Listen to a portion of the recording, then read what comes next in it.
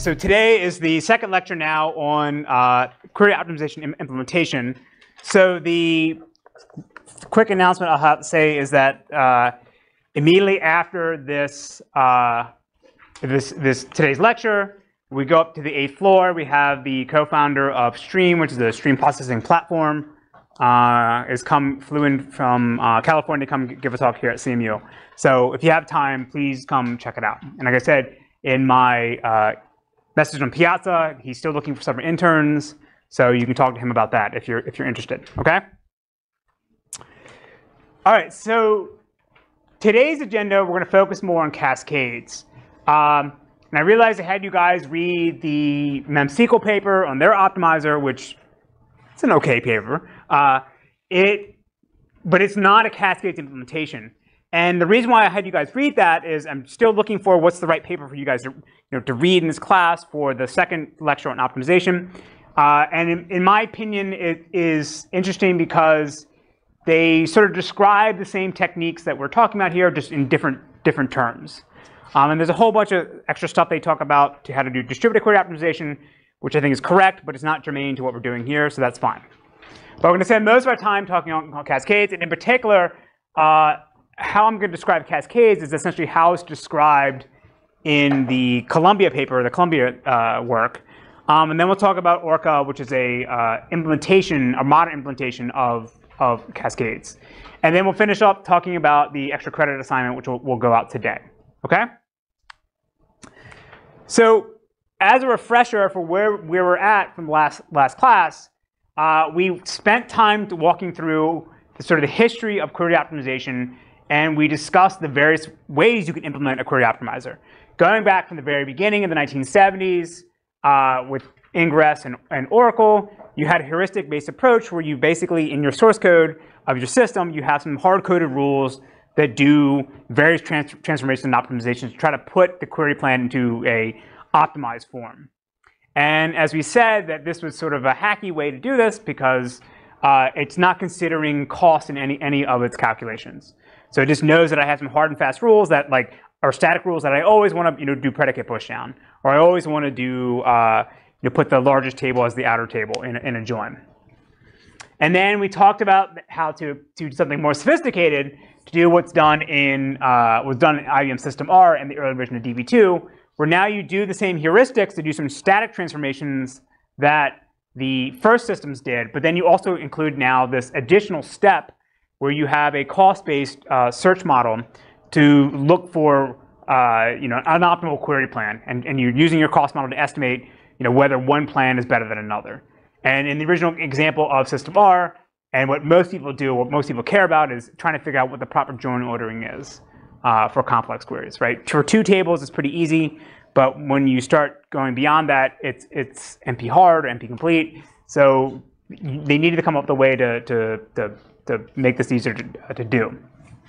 Then we talked about the randomized search algorithms. So this was the simulated annealing approach, or the genetic algorithm approach in Postgres. And as I said, only Postgres is the only one that knows that actually does this. And they only kick in the genetic algorithm when your query has 13 or more tables, right? But then we spend most of our time talking about, at the end, the stratified search and the unified search.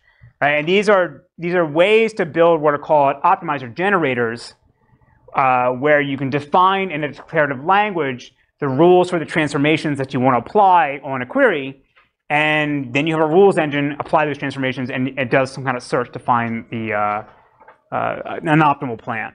So the Starburst approach was the first one out of IBM that did this stratified search, where you sort of have two stages, and then now it's used in DB2, and as far as I can tell, it's used in Oracle.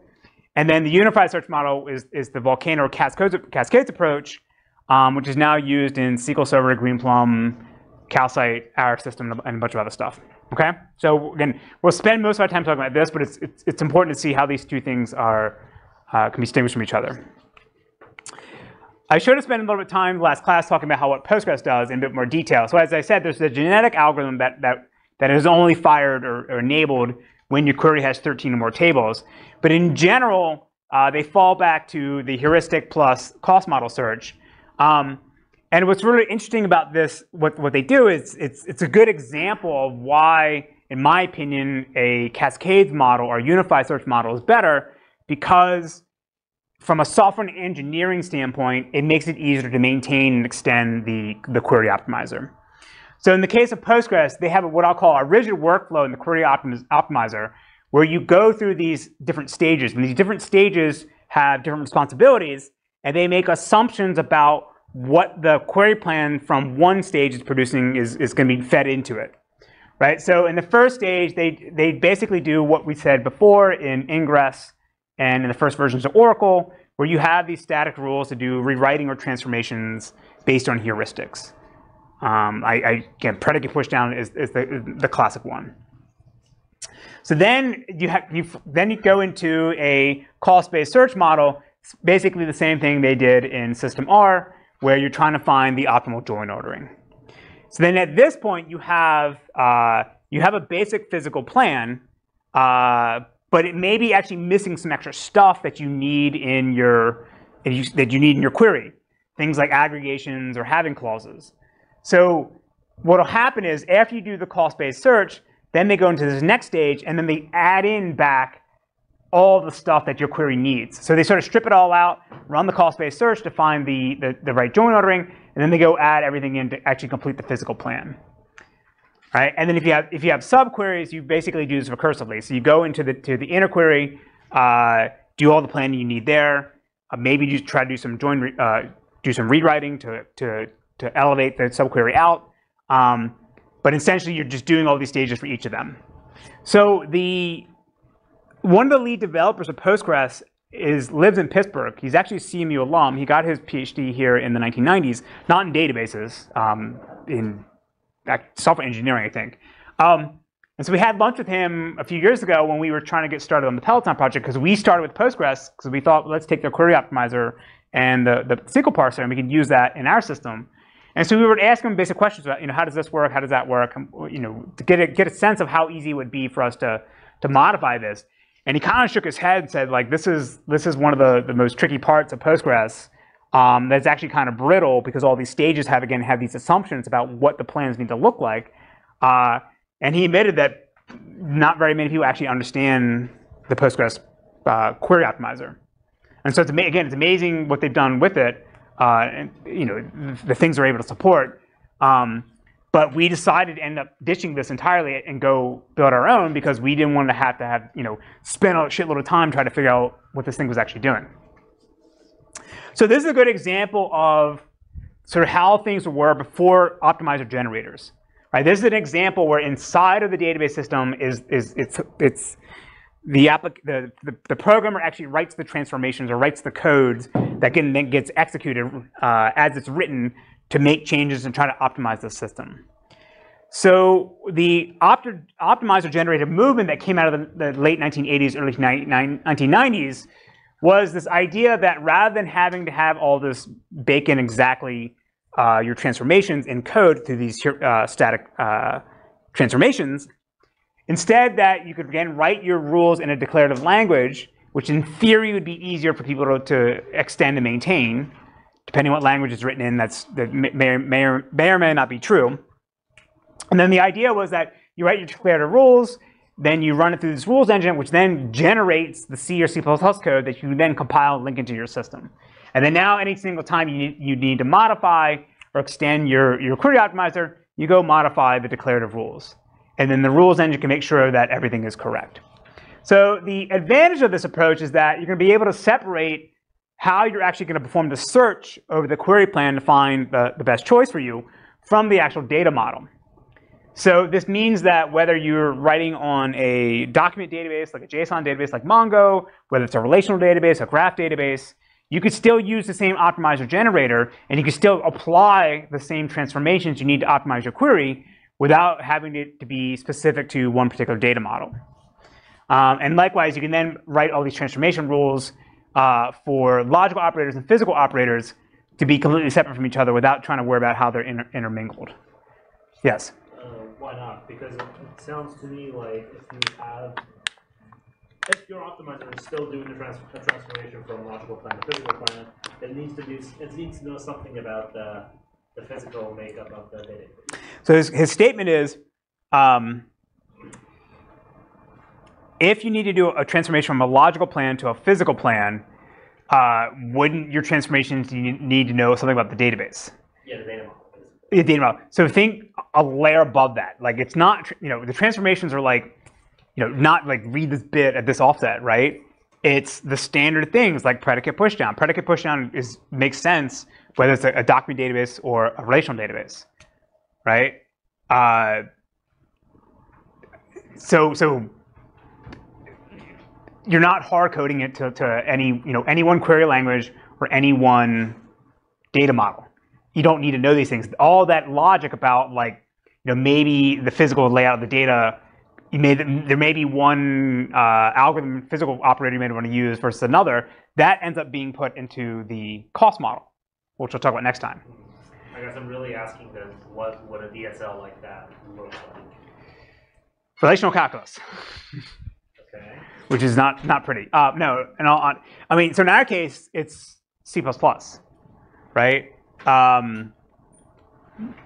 For these, again, so think of these as like toolkits.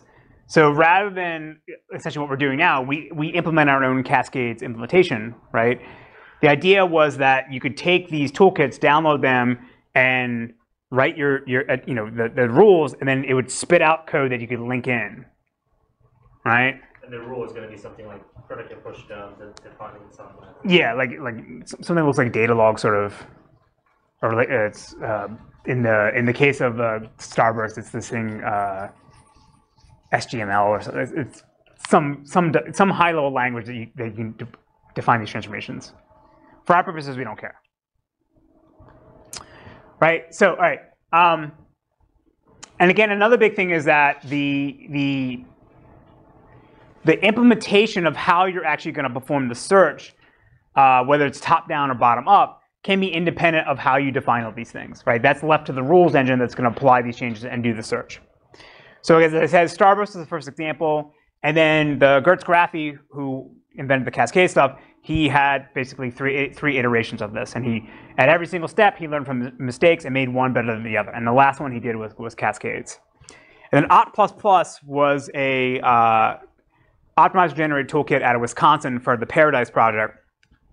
We'll talk about a little bit of this in a second, but the basic idea of this one was they actually try to go do everything. So they wanted to do top down, they wanted to do bottom up, they support all of them and try to figure out which one would actually be the best. So this is for these papers here, they actually did the most comprehensive bake off of the different models to see which one actually works. But it was back in the 90s. So it's somewhat dated. All right, so again, the two major approaches that we care about are the stratified search and then the unified search. And again, the stratified search is where we have we write our transformation rules to put us from to do logical changes to our query plan. And then when we do these changes, though, we don't actually never consider the cost model, because it's sort of like the static rules that we had in the heuristic-based approach, but they're just defined in a nice DSL to make these things easier to maintain. But we don't look at the cost model for anything. And then we do a cost-based search. Again, whether it's bottom-up or top-down, it depends on what you actually want in your implementation. But this is where you actually then do a conversion from the logical plan to the physical plan. And we use a cost model to decide whether we have one that's better than another. In the unified search, we don't make a distinction between different stages of doing logical to logical transformations or logical to physical transformations. It's all in one single search model, right? And at every single step, we can consult the cost model to help us make decisions about whether we're doing the right thing. Now, for some logical to logical transformations, you actually can't get a cost until you actually get a physical operator. But for other cases, you can take an upper bound and an estimate of what you think what your operator is going to do, and use that to help guide the search process a little bit better. So the major downside of the unified search model is that you end up doing way more transformations throughout the entire search, because as we'll see in our examples, we can do swaps. To put for doing A join B, we could swap that to be B join A. And then another logical transformation could put us back to A join B. So to avoid these redundant computations and end up avoid getting caught in an infinite loop, we're going to take advantage of memoization to reduce the amount of redundant work we're essentially doing, right? To reduce the number of redundant or unnecessary transformations or things that we've already done, and also avoid having to go to the cost model and do an estimate, because we already know we've computed the cost for a particular change. So one thing to be important to note is that there is actually the unified model and the stratified model are separate, but these are mutually exclusive to whether you want to do a top-down or a bottom-up search model, search approach. Right? In the case of Opt++, it could be a unified model, and actually it was always a unified model, but it could either do one or the other. It just so happened that like the first stratified search model implementation of Starburst was a bottom-up approach, and Volcano and Cascades are the most well-known unified models, and these are top-down. But they could be completely separate. You could have one versus the other in either approach. So the big thing to understand about top-down optimization is that we're going to start with the final outcome of what we want for our query plan. And then we're going to work down in the tree and do transformations to either go from logical to logical or logical to physical and generate a query plan working to the bottom where we get to the final access methods. Contrast this with bottom up is where essentially you start with nothing. You start with the access methods, and then you build up your query plan by adding in the pieces that you need. Right? And at a high level, these are essentially the same. The Opt++ paper shows that you can generate roughly the equivalent query plans in either one. I think it really comes down to, in many ways, from a software engineering and maintainability, where I actually think that, for me, this is sort of easier to reason than it's about. But we'll see a comment at the end where the creator of Cascades actually says that this actually might be better than Cascades. Because he made a side comment last year, which I haven't really thought through yet. OK, so the Cascades query optimizer, as I said, is an object-oriented implementation of the Volcano query optimizer that he built. So there is an original Cascades paper from 1995. I didn't have you guys read it because I actually don't think it's very good. And the Columbia master's thesis that I had you guys read, those 30 pages are, in my opinion, actually the best explanation of what Cascades actually is. So Columbia is not an exact implementation of Cascades, but there are some optimizations that they do. But for our purposes, when I say Cascades here, in some ways I really mean Columbia, but they're at a high level, they're essentially the same. So the key thing about Cascades is they claim that they're object-oriented. This was the 90s. This was in vogue, so they make a big deal about this. But then they're going to allow us to do simplistic rewriting for expressions by using a mapping function to do these transformations rather than have to do an exhaustive search. Right? And another big thing is that they'll be able to do transformations on the fly rather than having to pre-generate them all at once. So on Volcano, as you do the top-down search, every single time you landed at a group, you would apply all the transformations immediately and explode your search space. Whereas in Cascades, as we'll see in a second, you only do transformations as you need. All right, so the four major things that are unique about Cascades is that the optimization tasks are just data structures that get loaded into a queue, and we can apply them one by one. We can embed in our groups physical properties or requirements that we need to have about our data, like whether things need to be sorted a certain way. And then our rules can consider them and know that they can't apply certain transformations if those transformations would violate these rules. Right? So contrast this again with what we saw in System R, where I said the search model had no way to know that data needed to be sorted a different way. You had to embed that logic inside of the cost model. Right? So now you have this weird thing where the logic about whether something is is going to be sorted correctly the way you need it would be embedded in the cost model and not the actual search itself. Then they're also going to have support for ordering of moves by promise. And essentially means that you can define priorities for your transformations and reshuffle things as you go down into the search tree. And then predicates will be treated as logical and physical operators, which then allows us to write transformations that do predicate push down and all the other things that we do want to do. just as if we were doing changes on operators in our query plan. So I'm going to go through a bunch of the definitions that Cascades talks about for expressions and groups and multi-expressions, and then we'll do an example to see at a high level how Cascades actually works. So the first thing is that they're going to define expressions. And expressions aren't going to be like a predicate. I sometimes may use that term, like a where clause expression. But it really has to do with a sort of high-level operator that we have in our system, right? So it could be any operator with a one or more, 0 or more input expressions. So a logical expression could be A join B join C, and then the physical expression that is equivalent to this logical expression could be do a file scan. So the subscript F means file scan, subscript HJ means hash join. So do a file scan on AF and hash join it with a file scan on B, and then do a nested loop join on C retrieved by a file scan. So again, these are logically equivalent, even though one is a physical operator, one's a logical operator, meaning they're both going to output the exact same result. And because we know this, it allows us to determine and optimize certain things later on. So what we can do now is we can now define what are called groups, which would be a set of logically equivalent physical and logical operations that all produce the same output. So in my previous example, the logical expression was logically equivalent to the physical expression because they both produce the output of A join B join C. And so what will happen is in a single group, we'll sort of define them based on what their output is. So again, in this case here, I'm defining the output of this group as the A join B join C. And I don't define in this case at this high-level output requirement. I'm not defining the order of anything. Right? This is a logical output. So I'm going to have all my logical expressions, which is again just all possible permutations of join orderings to produce this output.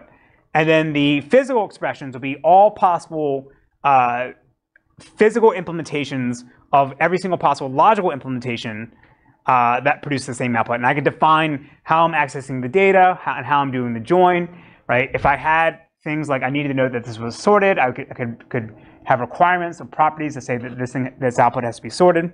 And that all could be encapsulated in the physical expressions here, right? So the first thing to see is that for a simple thing, A join B join C, I'm going to have a ton of different logical expressions. And each individual logical expression, I'm going to have a ton of different physical expressions that are equivalent to them. So I need to do something about reducing my search space for all these equivalent expressions, and also reducing the storage space for all these, because now I need to keep track of all these different expressions, and I may have to jump to them in the search tree, compute a cost on them, and store information about them. So in order to cut down on all the storage overhead, they're going to organize groups in terms of what are called multi-expressions.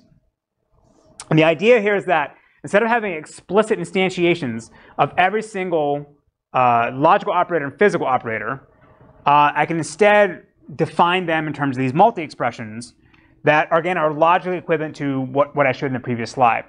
So again, my output is A join B join C. So in this case here, I could have a multi-expression that says A join B join C, and A and B are grouped together, and same for B and C, and so forth going down here. And then on the physical side, I only need to now define what the actual join algorithms I want to use. So previously, I was saying, here's how I'm going to scan it, and here's how I'm joining A and B, and here's how I'm joining C. But in my multi-expression, I can say, I'm going to join A and B. I don't know how. You'll figure this out later. But just represent A and B in this multi-expression as a sort of a high-level concept.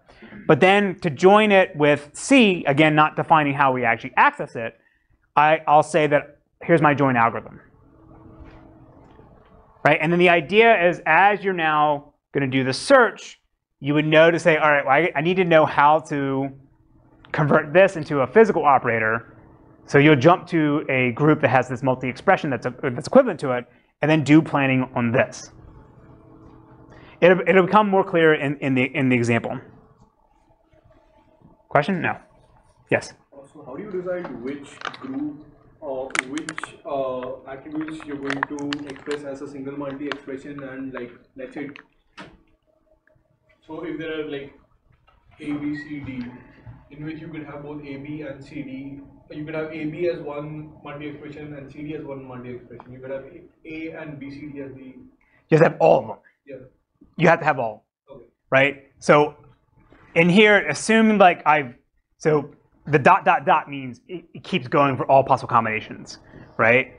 And as we see in the example, you can define a priority on these transformations so that you can maybe only transform the first one, and because you think that's going to be the one that's going to probably do the most benefit. Or again, if you have an enforcer rule, you say, well, this thing produces my output in the sort of order that I need, so all these other ones I won't instantiate.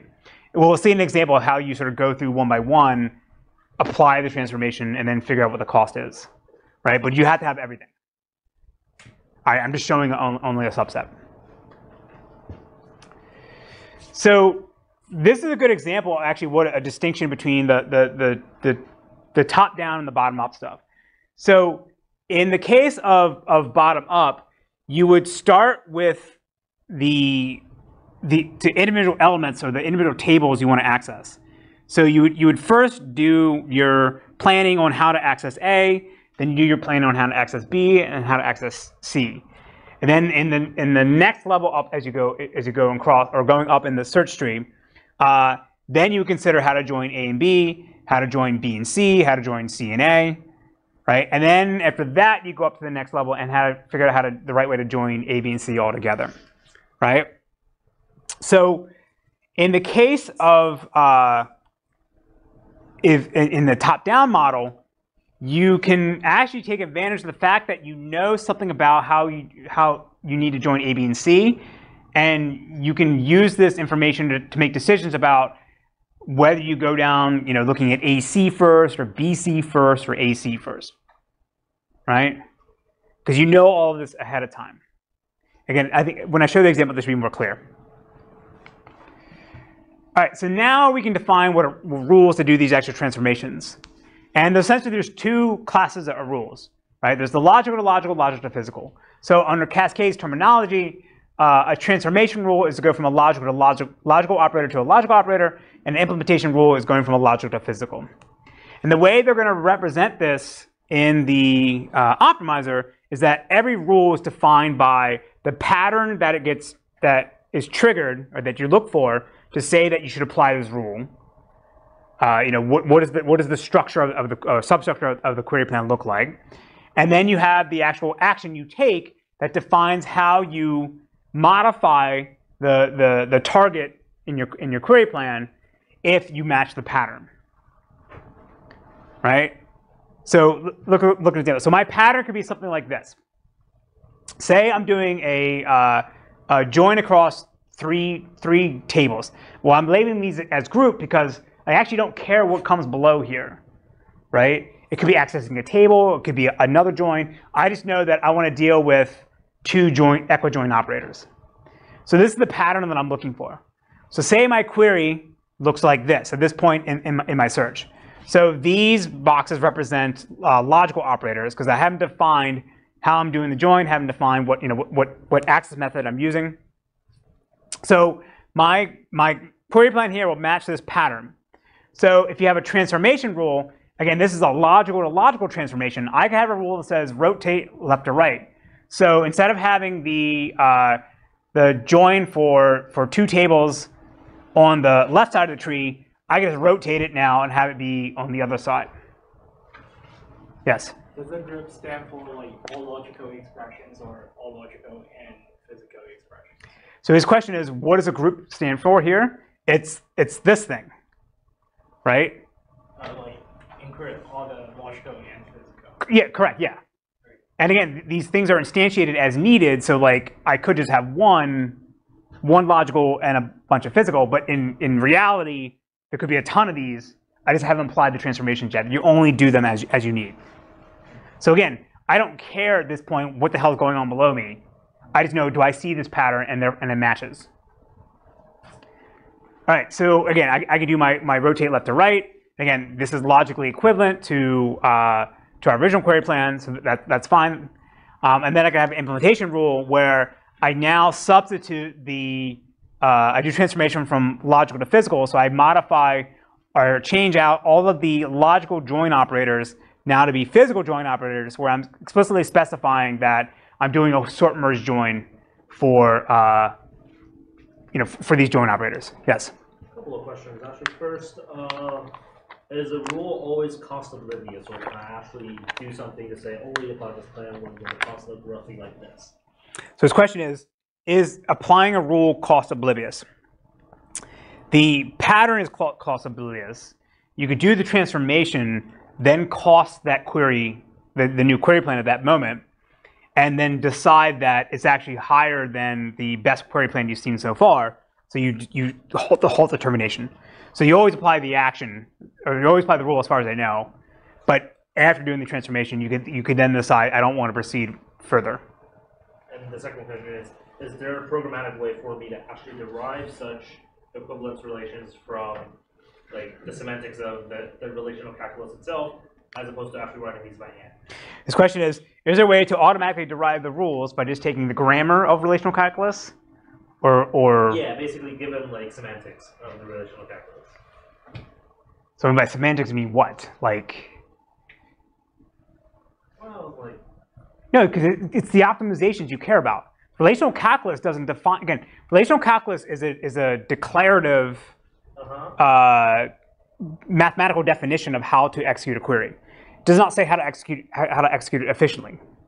So there's nothing in relational calculus that says predicate pushdowns are the way to go. But I should be able to get a bunch of transformation rules, and only a subset of them will work. But then so you might be able to do this. So you could.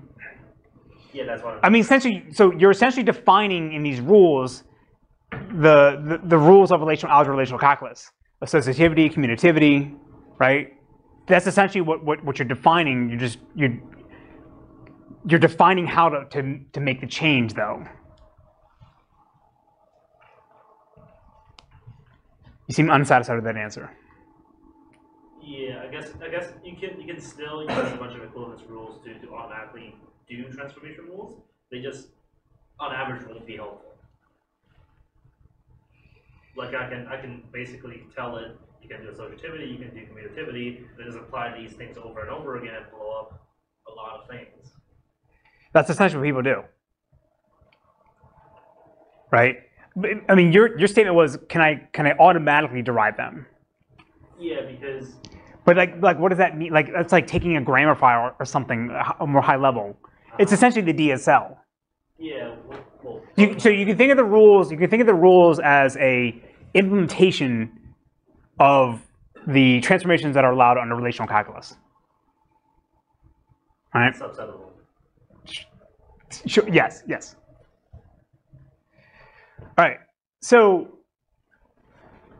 I mentioned this earlier. What's one obvious problem we could have with these logical transformations here? So again, we can go from logical to logical or logical to physical. We can never go physical to logical. MemSQL sort of breaks that, but we'll get there later.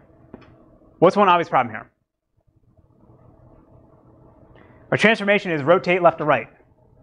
There's going to be another transformation, rotate right to left. And that's supposed to be back exactly to where I was here, right? Which then would be an infinite loop. What's that? Yeah, so the memoization is going to solve this. So the memo table is going to allow us to store in a compact, let's say, graph structure. It could be a table, a hash table.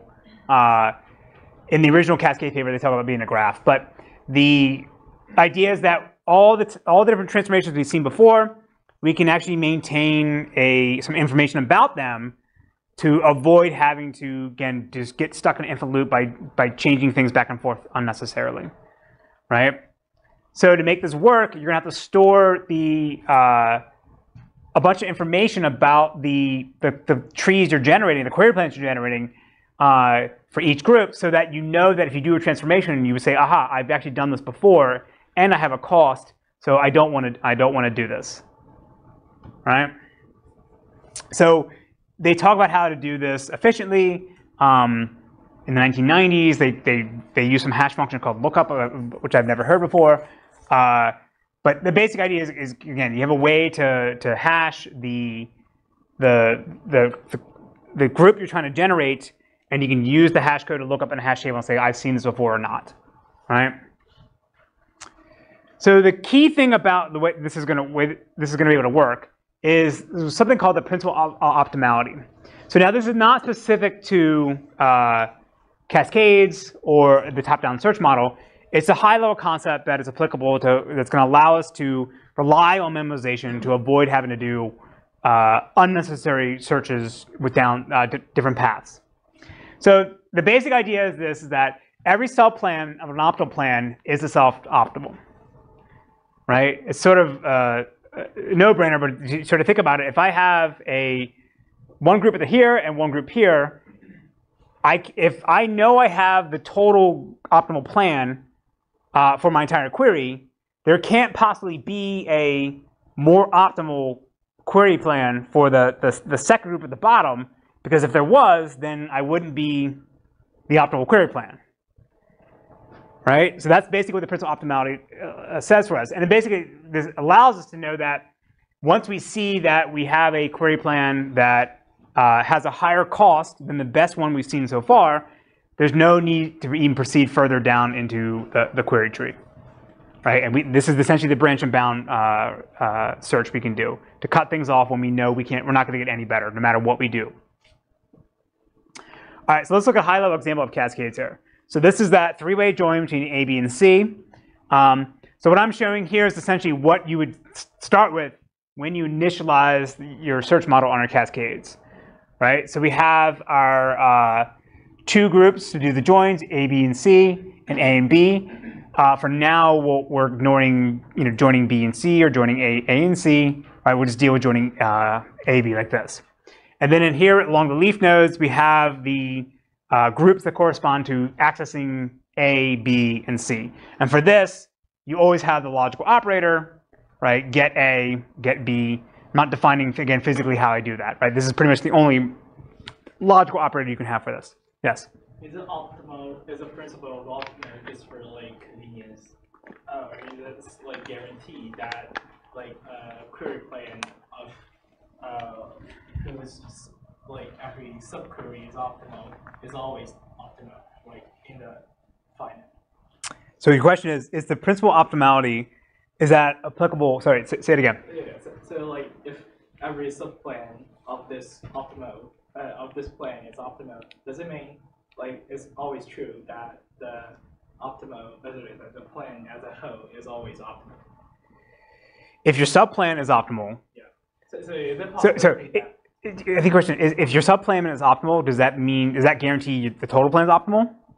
Yeah, I mean, is it possible that the total plan is optimal while like one of its like subplans is not optimal? No, it can't be, because it wouldn't be the optimal plan, right? If there's a better subplan, then that would be the optimal plan, not the one you have. It'll make more sense for the access methods. Yes. So you should like it's always greedy. Well, that's the reverse. That tells you suboptimal plans will always combine to the optimal. If that were true, this wouldn't be a PR. Yes. Is that suboptimal plan optimal in like the context of the overall plan? Because what about cases where like suppose you need to sort your output? Like you might want to choose a sorting join, which would like produce a better cost, but like that sort join may not be the best plan for that. Just like that tree itself.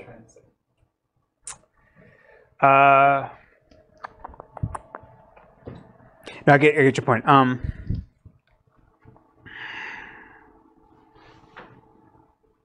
guess that actually depends on how you define your trees. If whether it's sorted or not is included in the tree structure, then you will get a different tree, and that would be fine. Yes, I think so. Yeah, I think he's correct. Yes. Yeah, we'll come back to this. All right. For simplicity, I didn't include any physical properties in here, but we can talk about it afterwards. All right. So again, so what I'm showing here is what you see when you first initialize a search with cascades, right? You always have to have the root. Again, this is the output we want. We want to join A, join B, join C, and then I'm only showing one of the groups that can be extracted out of this. We'll see later on that you would expand this out, but you have to start somewhere, so this would be sort of the first thing that you would pick. So at the very beginning, what we're going to do is pick one logical expression to generate from our expected output here. So this is, again, this is what we knew what was going to come. This is A join B together in some way. We haven't defined it yet at this point in our multi-expression. And then we're going to have an access on C.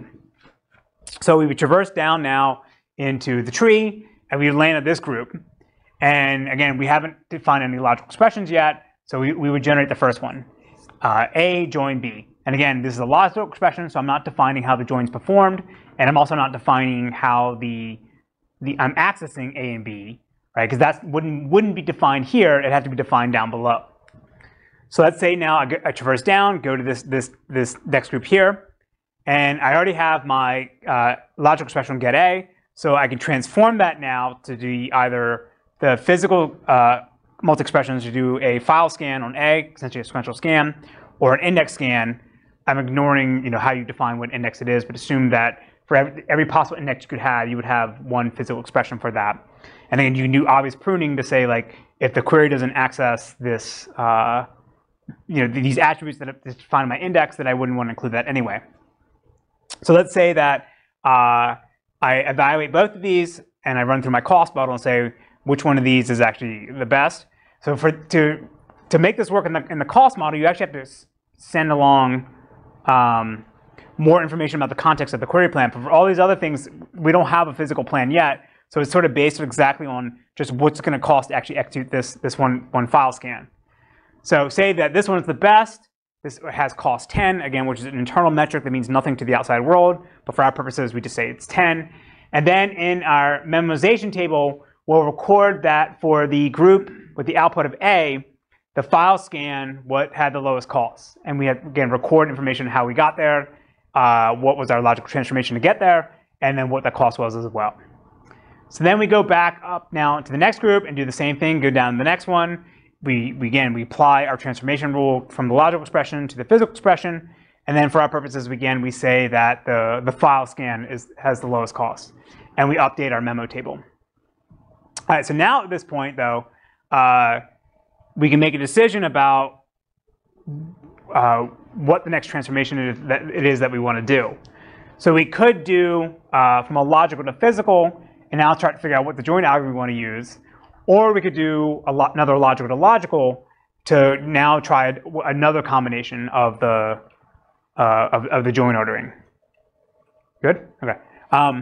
So for our purposes, again, this is what these priorities you can define. For this example here, we'll just say, well, let's do a logical to logical transformation. And now you see where the memoization table will help, because when I want to say what's the cost of actually accessing B or A, and these arrows should be switched, I've already computed these costs, right? This is the optimal selection for this part of the tree here. So I don't actually need to go to the cost model and say, or do any of these transformations to say what's the cost of accessing these things. I know I have it in my memo table, and I can just reuse that. Yes? Are the costs predefined? Your question is the cost predefined? Yes. What do you mean by predefined? How do you compute the cost? There's a thing called the cost model. Okay. You give it a query plan, and it says, I expect you to execute with cost X. And what X actually means is internal to the system. We'll see this next class. It's often the cardinality of the operator. How much data you're reading, how much data you're going to output. So it looks like if you want the memoization to work, the cost model has to know that these costs should not be calculated from the ground. So the statement is, for this example here, the cost model needs to know that what do you mean from the, sorry, say what do you mean? If the cost model is a completely separate component, I tell it to do A join B, it gives me a number. Yes. And then I ask it to do B join A, it doesn't necessarily know to reuse the previous cost estimate. Oh yeah, so the cost model is dumb, it doesn't know anything. All this memoization table that's stored in the optimizer. So the optimizer has to know how to apply join to combine two cost model results into a new cost, right?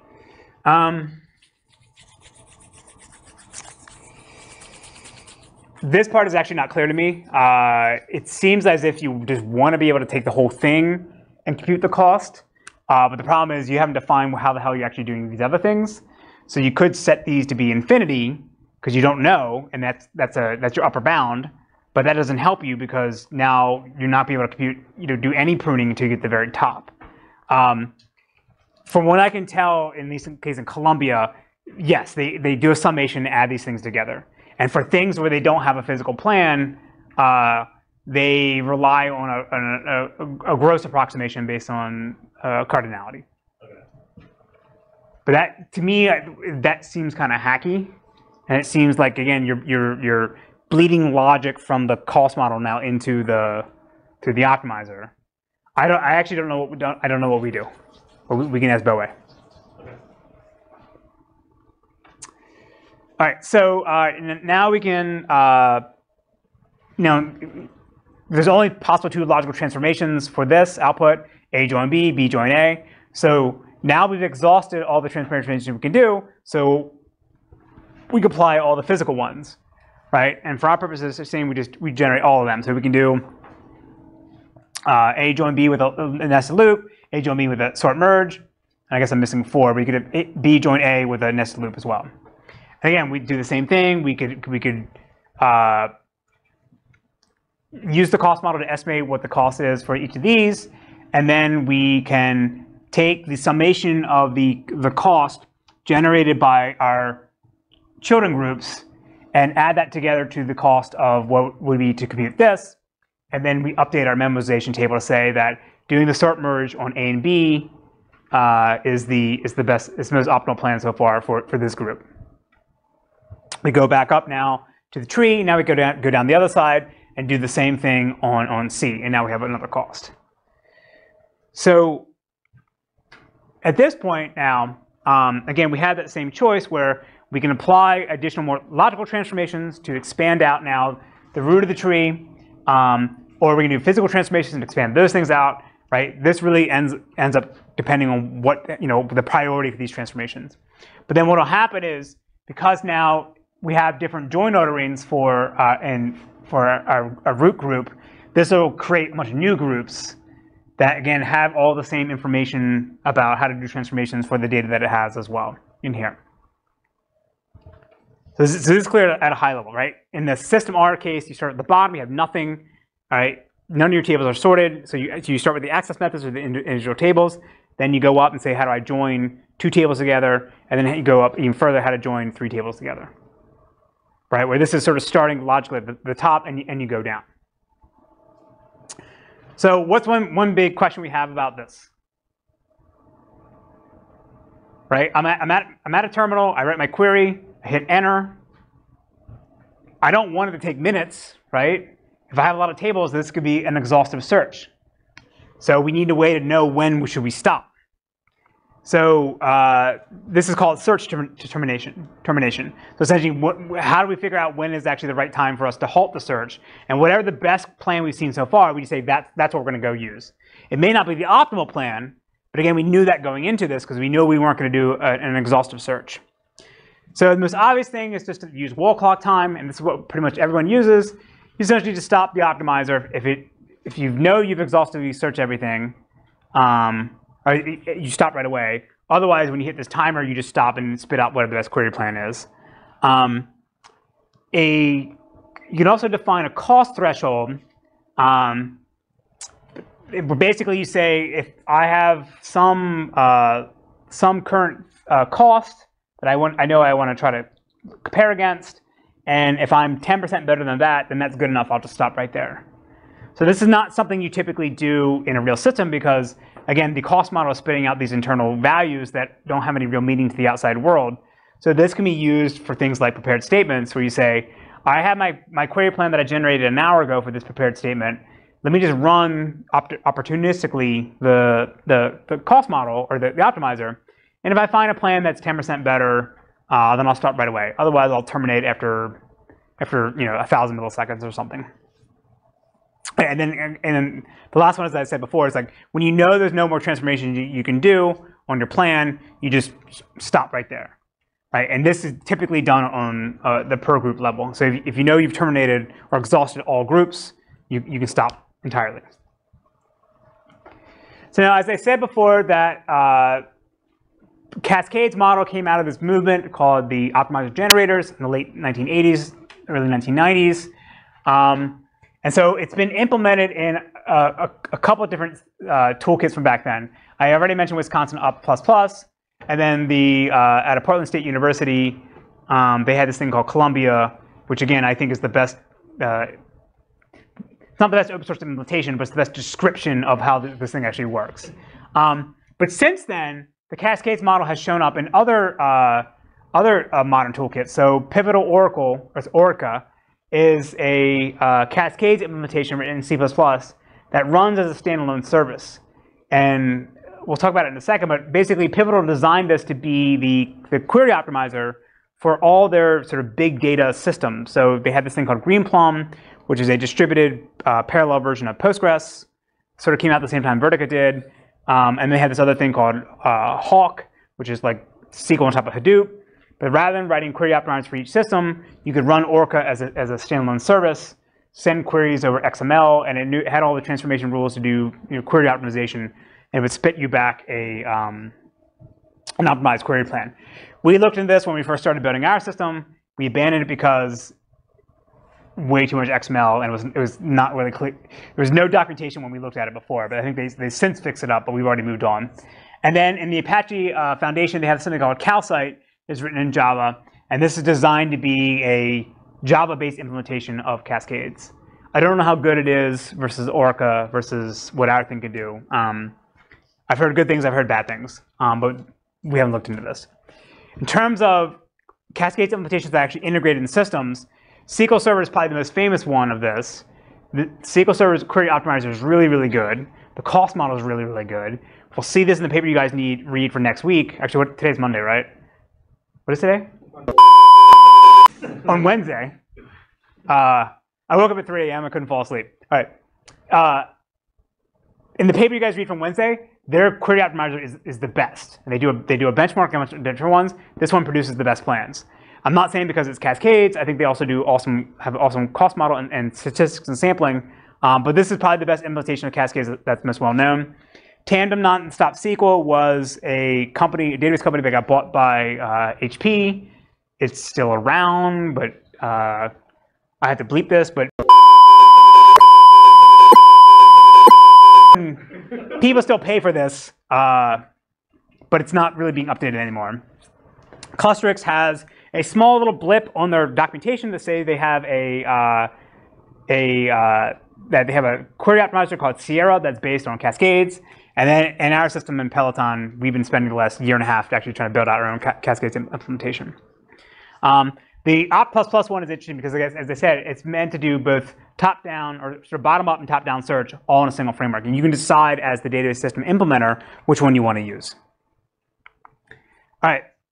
So kind of going through real quickly, predicate expressions are a big deal that we have to deal with. In the case of Cascades, we can represent them just as more operators, right? And so then the transformations that we can do for things like joins are essentially applied the same way for predicate expressions.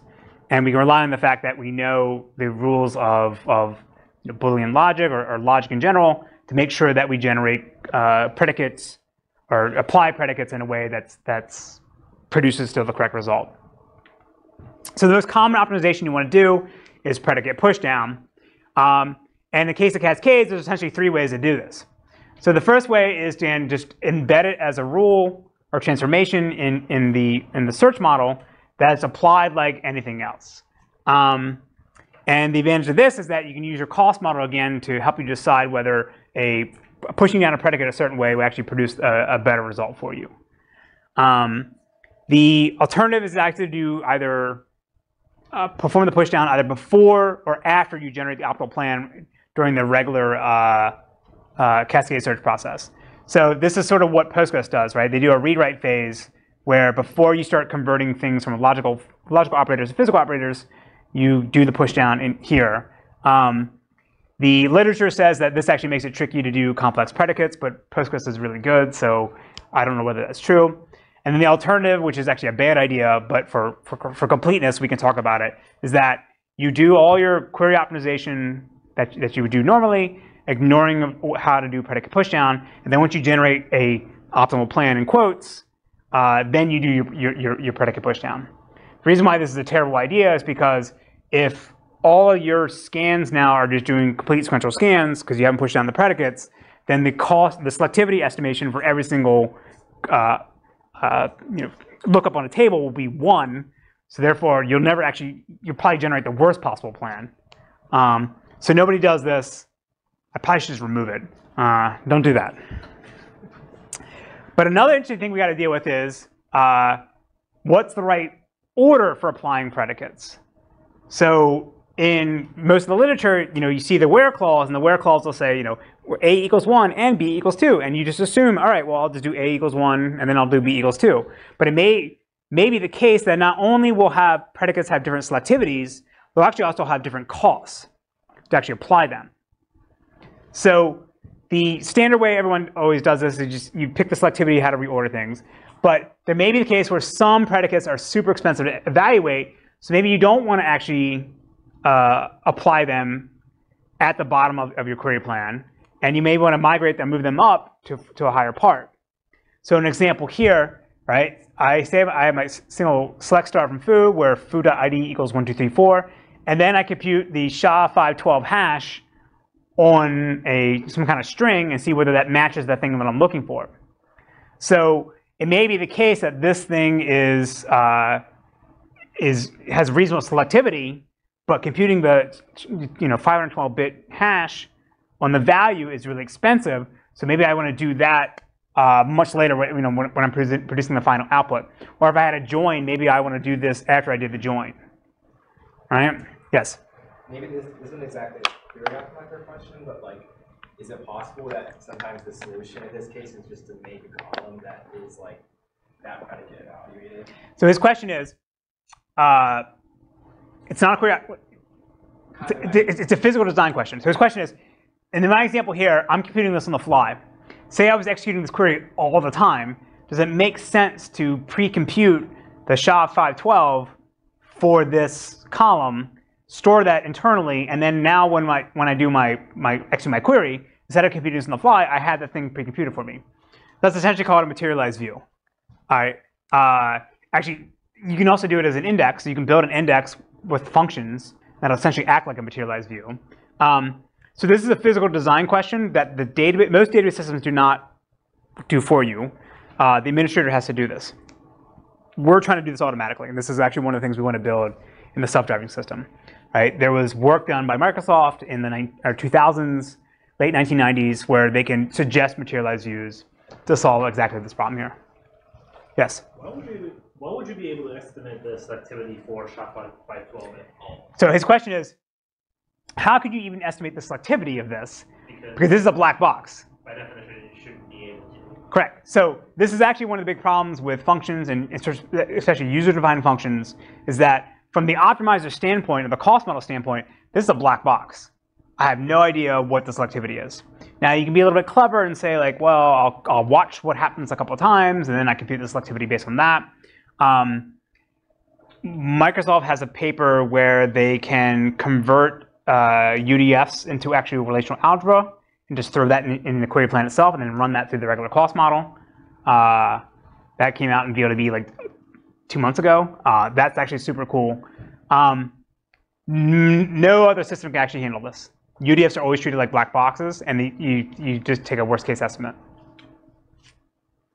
Yeah, it just confused me that wouldn't the whole predicate be predetermined before when you predetermine the first predicate, like a foo ID? If the tuples foo ID is not equal to one before, then you jump out and you not calculate the second. So that should be OR. Yeah, so he's absolutely right. So it wouldn't be the case if you evaluate, well, no, not necessarily, right? This doesn't have to be a primary key, right? I could have a billion tuples that match 1, 2, 3, 4, but then half of them match this.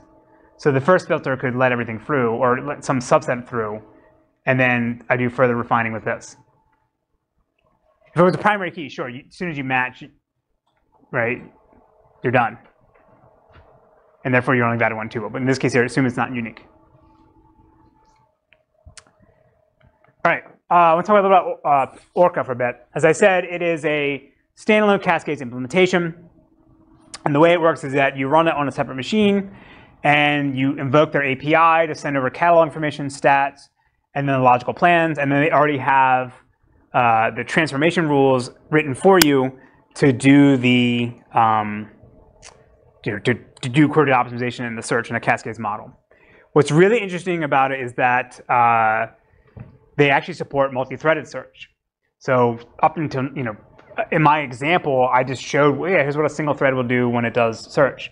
In most database systems, search is always single-threaded, right? Because you kind of want to have your threads executing queries, not crunching on the query model, the query search.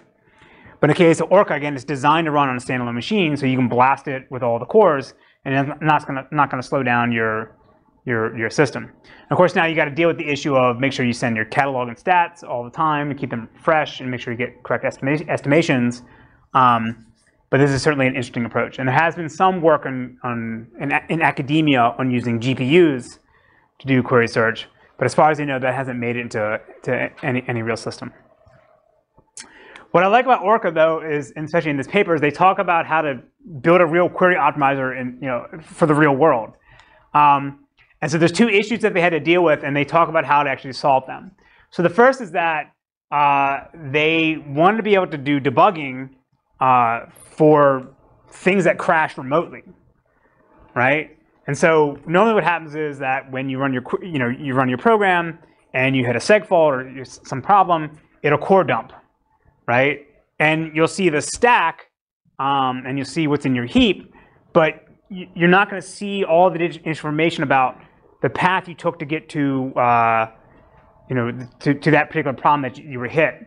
So what they would do is they would have the ability to basically maintain the trace history of how you're searching in the tree, so that when you crash, you get all this extra state information dumped out that you can then send back to their offices and then help them try to reproduce the exact error that you were hitting. Now the cloud guys don't really have this issue, because if the system crashes running on your cloud setup, you just look right inside of it and see what's going on, right? The other issue is that they wanted to make sure that their optimizer was actually generating accurate query plans in terms of the cost model. So the big issue is if your query optimizer generates two query plans, one that thinks it's the optimal one and one thinks it'll be slower, you want to know when you actually run them that the one that I thought was faster actually is truly faster. Right? The cost model doesn't need to be accurate in terms of like that one is 20 times faster than the other. You just want to know that if the cost model thinks this one's better than this one, it actually should look that way when you actually run it. So they have a toolkit, a testing framework. I forget what the name is, but it's actually not open source. I haven't been able to find it. But they have a whole way to sort of set this up as like a fuzz tester to try out different query plans, run them, and see that the relative order of how they actually match up in the cost model matches up their real order when they run them.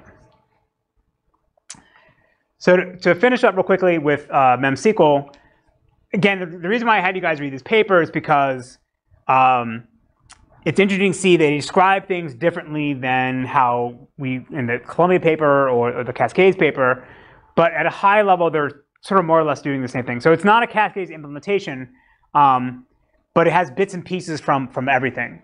So they have basically three components. They have a rewriter, a numerator, and a planner. So the rewriter is doing logical transformations, but they can actually access the cost model in the way that the heuristic stuff couldn't do, to actually see whether they're actually doing proper transformations. And then for the enumerator, is mostly focused on join ordering, but this is where they were doing logical to physical transformations. And then the planner would actually take the physical plans generated by the enumerator and then convert them back to SQL, and then send them to other execution nodes. So again, this class is all about single node systems. This paper is about them being a distributed query executor or distributed query planning. They make a big deal about how their thing keeps track of the distribution in a way that other systems don't, which I think they are correct. That's the right way to do it. But I didn't really feel like that was the major contribution. This last piece is actually the most interesting because as far as I know, nobody actually does this. Everyone else would, if you have a distributed database system, they ship around the physical plan, right? And everyone knows how to execute those. But they actually ship around SQL. So sort of what happens is if you have your SQL generated on one node, then you ship that to another node. They basically have to do this all over again, right? To put it back into a physical plan that they can actually execute.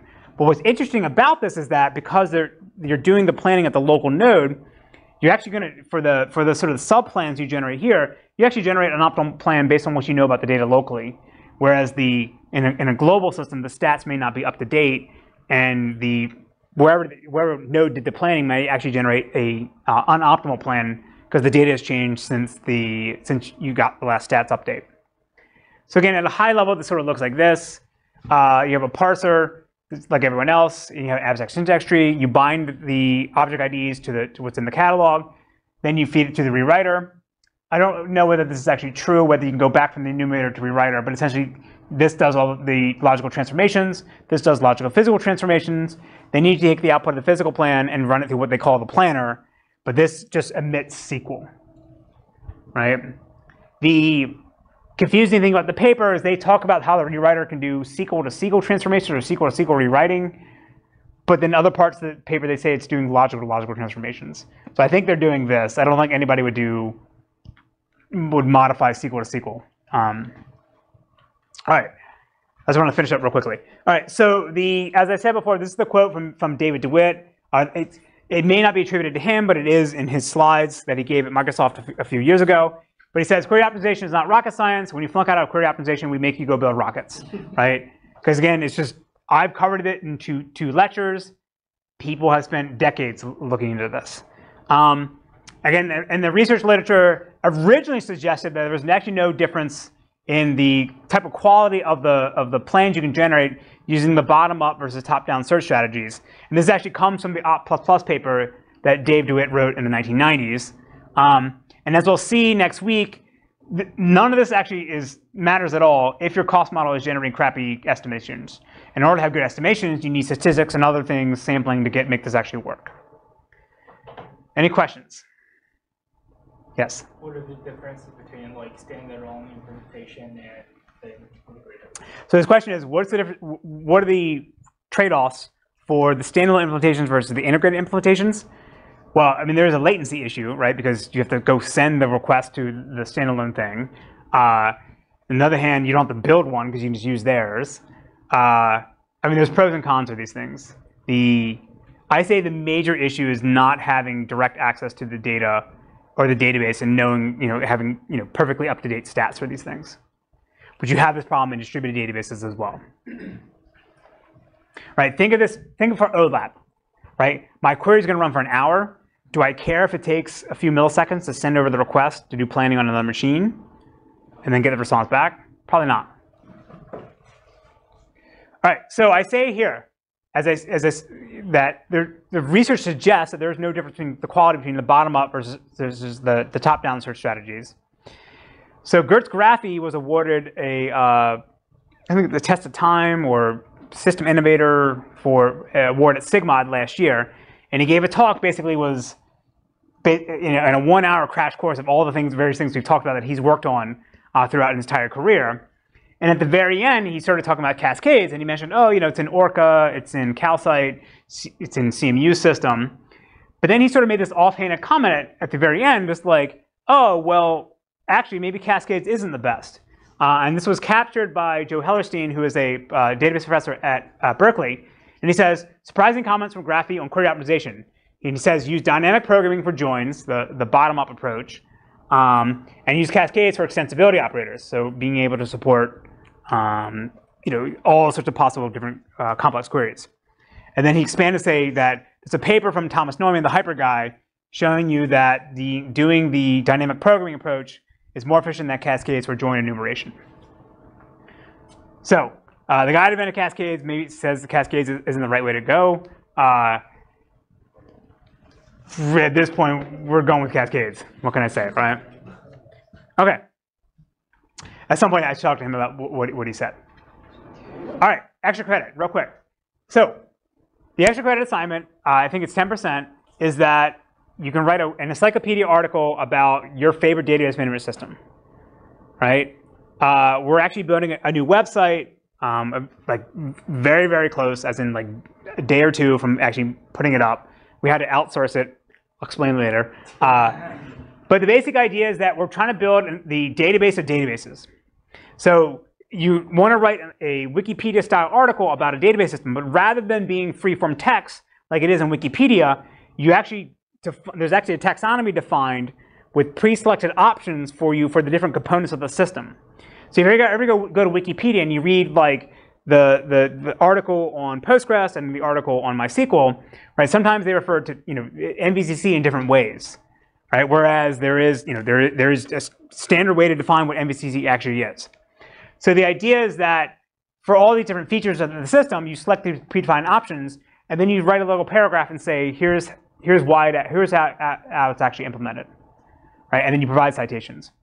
So the website sort of looks like this. So this is an example of what a green plum looks like. And again, there's different subsections to say, here's what the control model looks like, here's how to do checkpoints, here's how to do data models, right? So essentially all the things we're talking about in this class.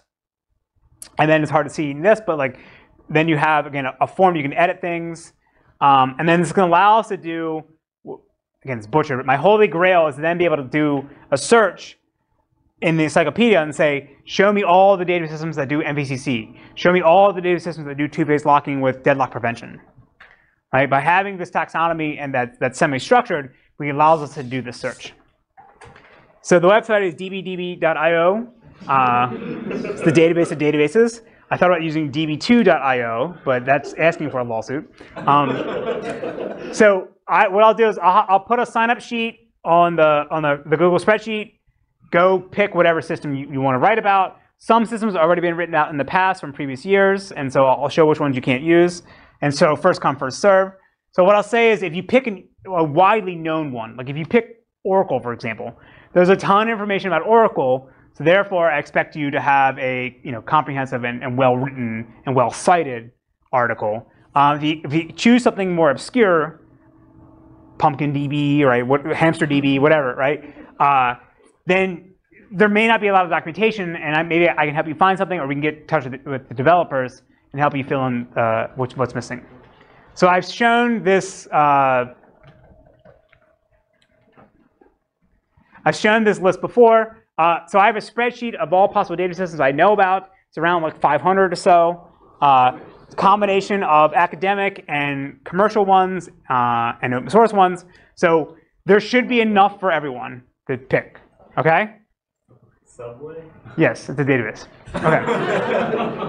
So again, I've warned you guys before. Please don't steal whatever's there, right? If you make sure everything's cited. Write everything in your own words.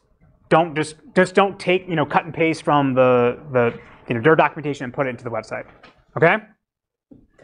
Again, I'll post the website later today, and then a sign up sheet.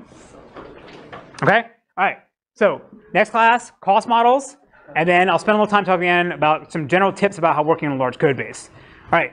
So I need back everyone's final exam and the 10 solutions.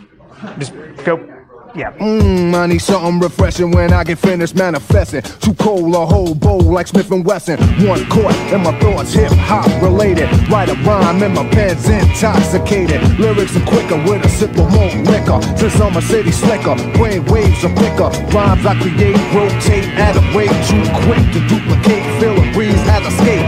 Mics at Fahrenheit when I hold it real tight. Then I'm in flight, then we ignite. Blood starts to boil. I heat up the party for you. Let my girl rub me and my mic down with oil. Record still turns with third-degree burns for one man. I heat up your brain, give it a suntan. So just cool, let the temperature rise. To cool it off with same odds.